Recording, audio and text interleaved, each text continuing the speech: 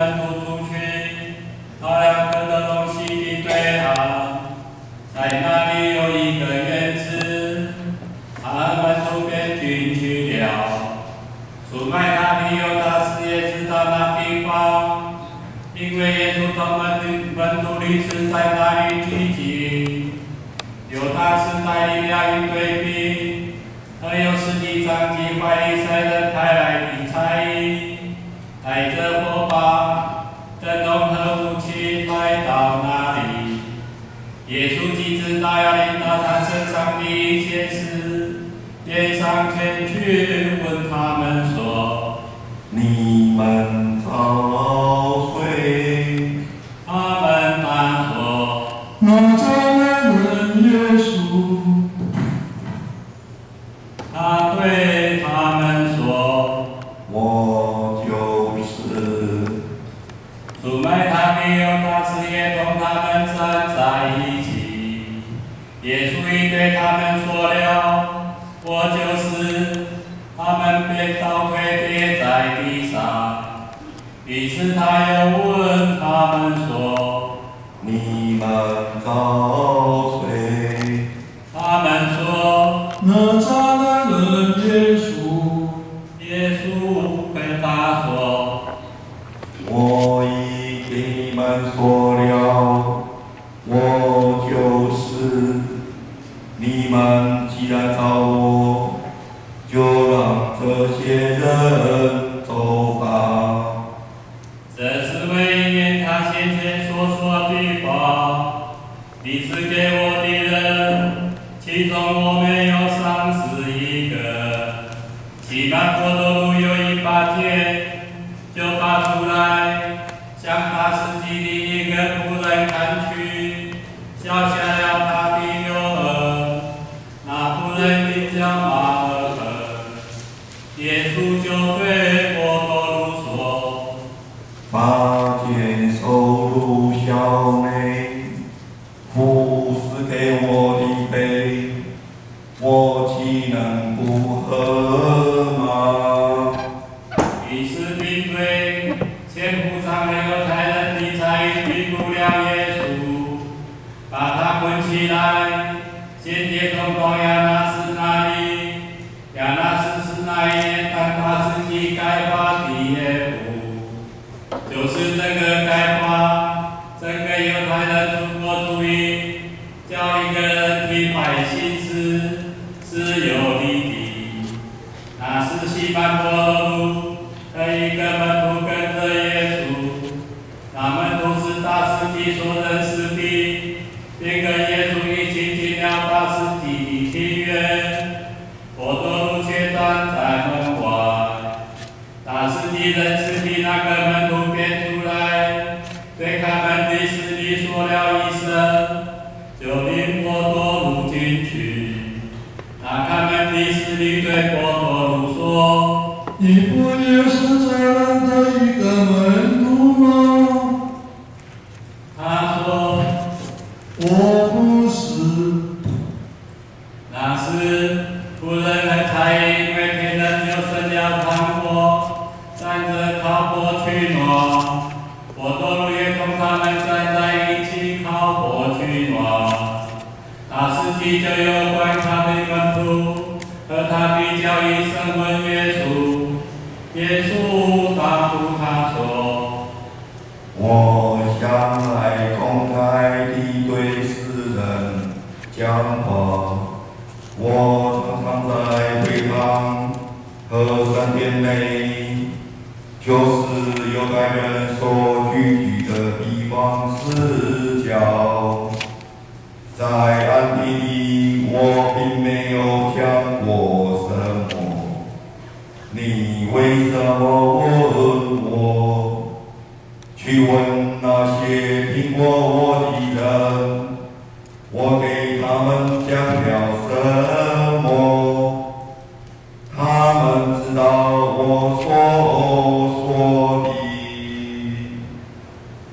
他刚说完这话，司立在旁的一个差役就打了耶稣一个耳光，说：“你就这样回答大司祭吗？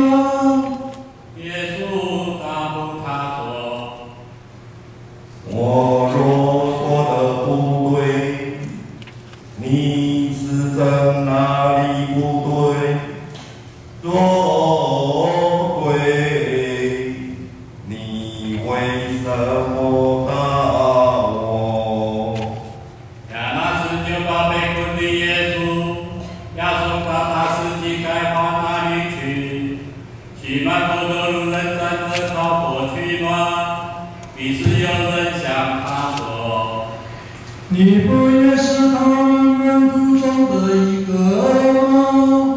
我不如我人说，我不是。犹大是第一个福音，是伯多禄小家耳朵那人的亲戚，对他说：我不是在山园中看见你跟他在一起吗？伯多禄有火人流，立刻急就叫了。然后他们从该法那里把耶稣押往总督府，已经是清晨，他们自己却没有进入总督府。他说了辩护，不能吃逾越节的羔羊，因此比拉多出来到外面向他们说：你们对这人提出什么控告？他们回答说：如果这人没有做事，我们便不会把他交给你。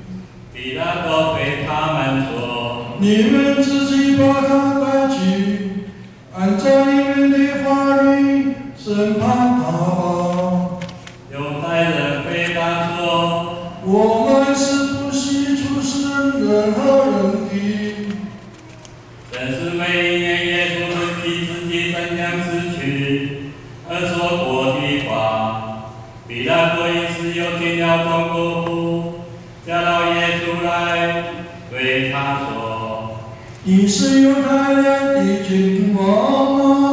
耶稣答说：这话是由你自己说的，还是别人轮到我对你说的？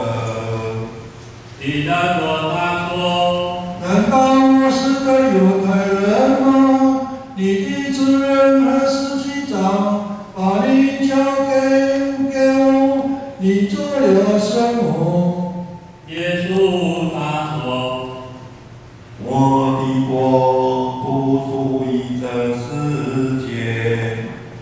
假如我的国属于这世界，我的臣民早已反抗了，使我不至于被交给犹太人。但是我的国不是这世界的。于是比拉多对他说：那么你就是君王了。耶稣答说：你说的对，我是君王，我为此而生，我也为此来到世界上，为给真理作证。凡属于真理的，必听从我的声音。比拉多如说。什么是真理？说了这话，又出去到犹太人那里，对他们说：我在这人身上查不出什么症状来。你们有个问题，在逾越节，我应该给你们释放一人。那么，你们愿意我给你们释放犹太人的君王吗？他们多大声喊说：不要这人，但要巴拉巴。巴拉巴也是个强盗。那时比拉多命人把耶稣带去鞭打了，然后第四人用金器编了个刺冠，戴在他头上，给他披上一件紫红袍，来到他跟前说：犹太人的君王万岁！比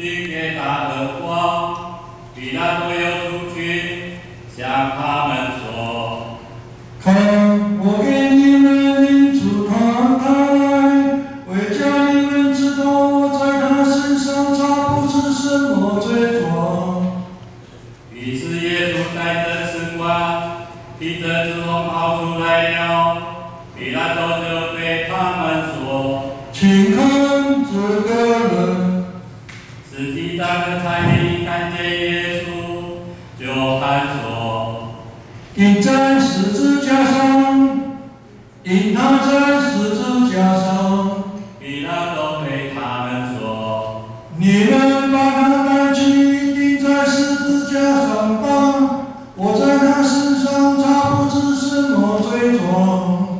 犹太人答复他说：我们有法律，根据法律他该处死，因为他自命是天主之子。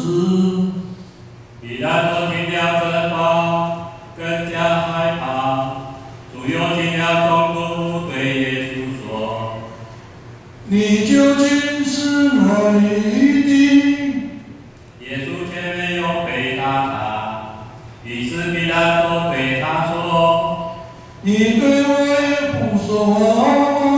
你不知道我有权柄释放你，也有权柄钉你在十字架上吗？耶稣答说：若不是上天赐给你，你对我有什么权柄也没有。为是把我交给你的人，苦罪更大。从此比拉多更设法释放耶稣，犹太人却喊说：你如果释放这人，你就不是凯撒的朋友，因为凡之名为王的，就是背叛凯撒。比拉多一听这话，便把耶稣领出来，拿来一个名叫史蒂夫，是希伯来话叫加巴达的地方，坐在审判座位上。那是一年决定的日子，耶末第60晨，比拉多对犹太人说：看你们的君王，他们多喊叫说：除掉，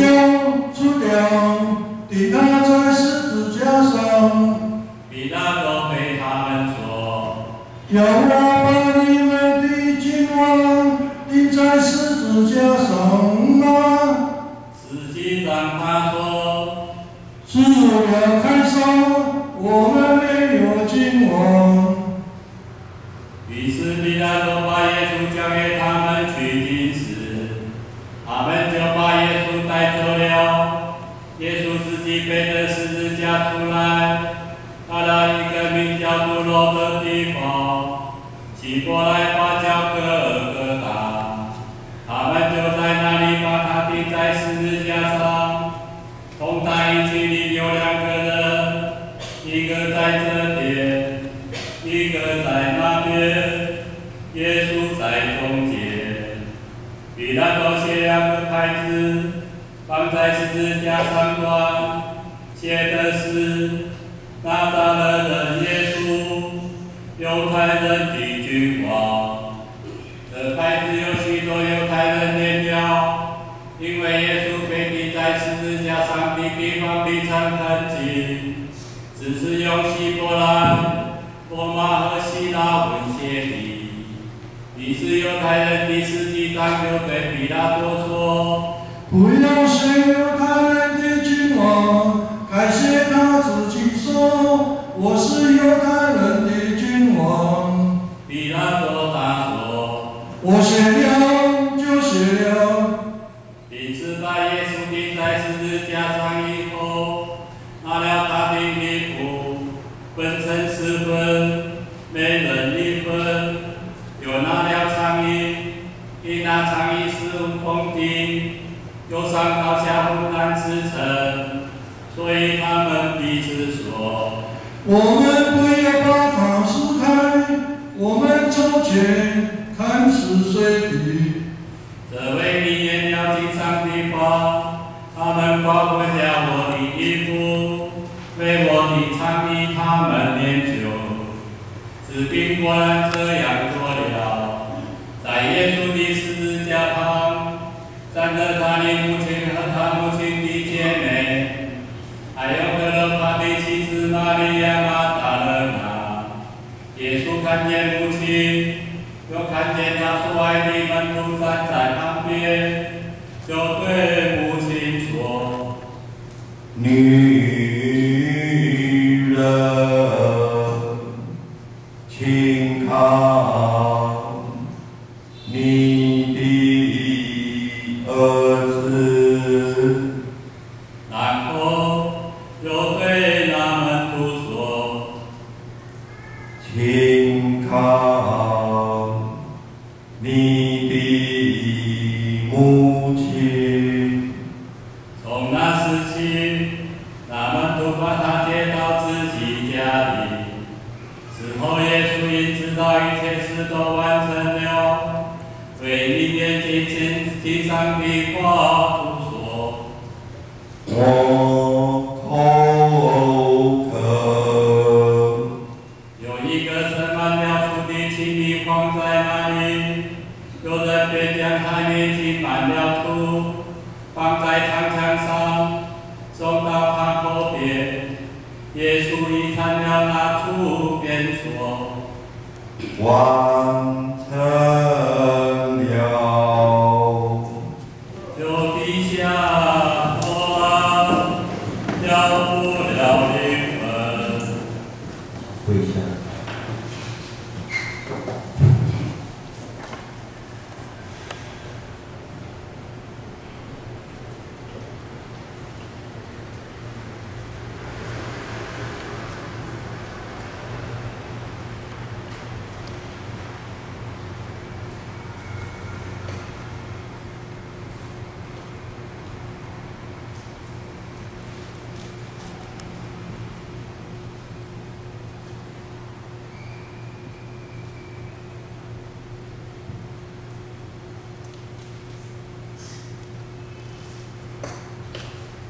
起立。